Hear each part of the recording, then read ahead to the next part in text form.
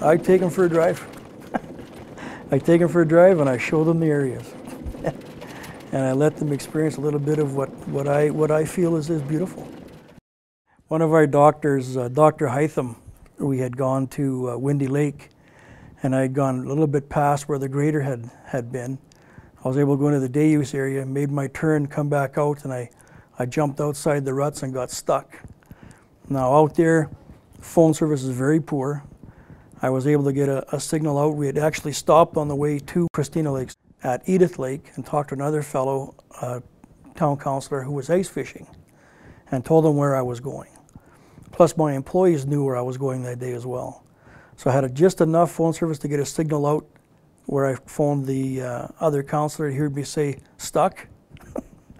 And I was able to get a signal out to my employee to let her know that we were at Windy Lake. So they came with the 1-ton truck with a winch, and we hooked on and winched out, and Dr. Hytham was able to run the controls a little bit, and he took videos, and it was quite exciting. He enjoyed that, and he of course became our doctor for a period of time.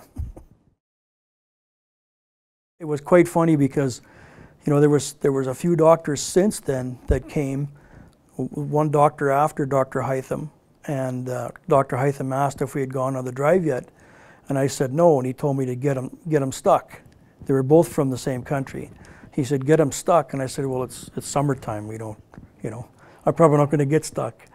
So he said, well, when you get them down to the lake, push them in.